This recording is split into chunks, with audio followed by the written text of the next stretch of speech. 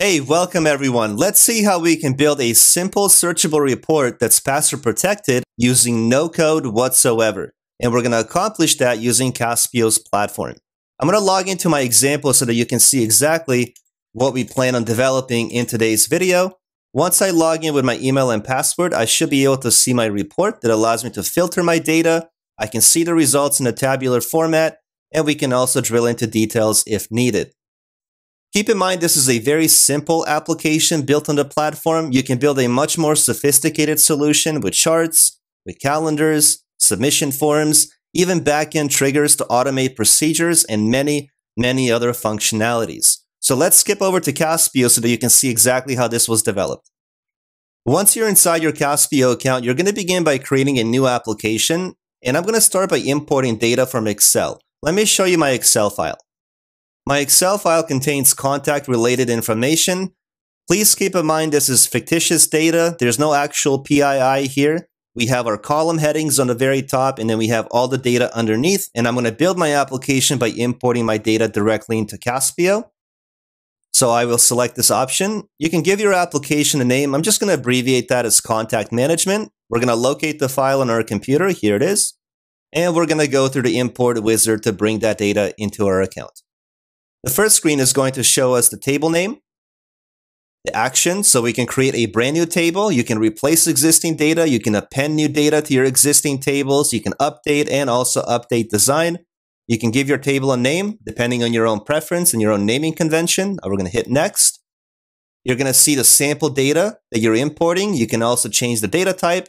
Once you're done making your changes, you can import the data. It shouldn't take too long. And once you see that the data is imported successfully, you can go directly into your table to view the data, which now resides inside an online database. Now, to build a report that allows me to output the data from this table, I need to go over to data pages. Data pages are application interfaces that eventually end up on the website for your application user to consume or interact with. So we're going to launch our data page wizard by clicking on this button in the upper right. And we're going to begin by building a simple tabular report that allows us to filter our data, which is the example that we looked at just a moment ago. We're going to hit next. My data source table will be the table that I imported from Excel. You can give this a name. Let's call this Manage Contacts. This is for your eyes only.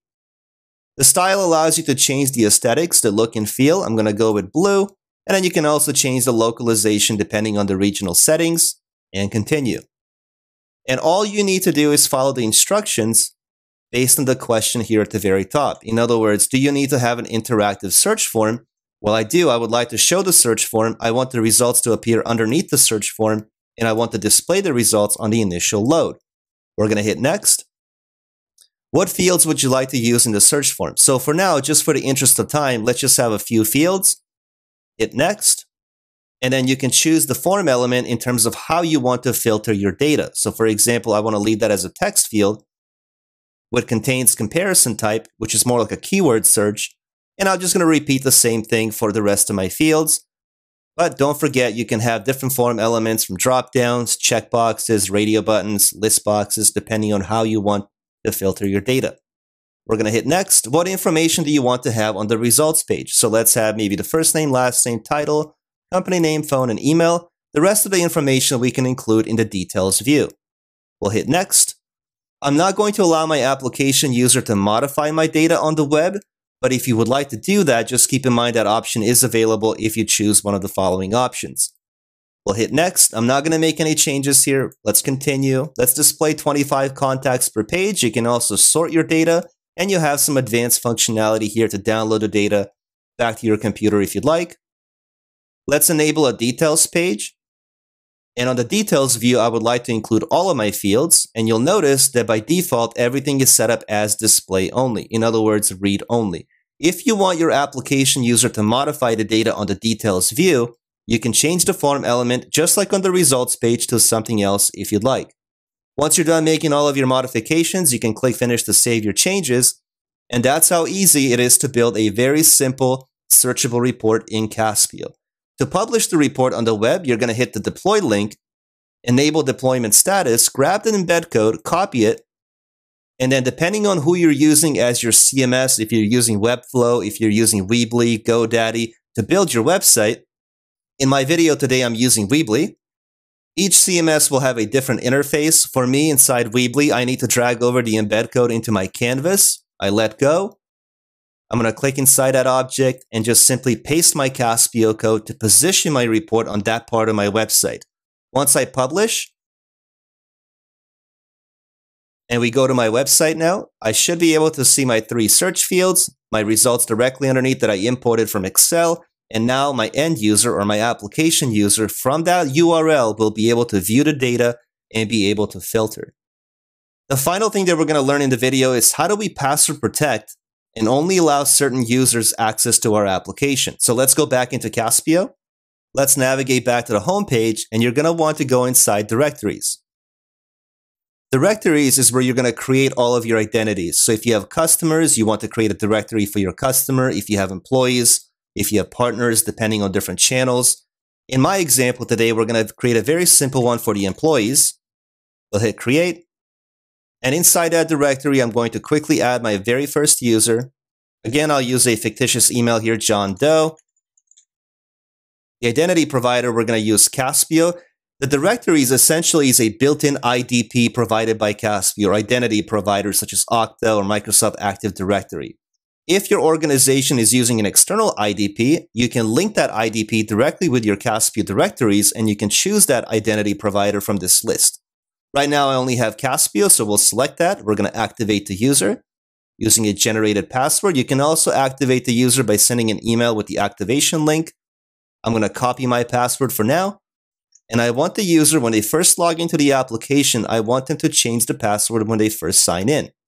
Let's hit create. You should be able to see John Doe listed. And the final step that's left is to apply the authentication back to our data page. So let's go back to the home page. Let's reopen our application, navigate down to authentications, create the authentication. For your data source, you're going to use the directory that you just created, directory, and expand the advanced settings and simply just say auto redirect to directories login screen. Hit create, and let's call this employee login. Hit finish.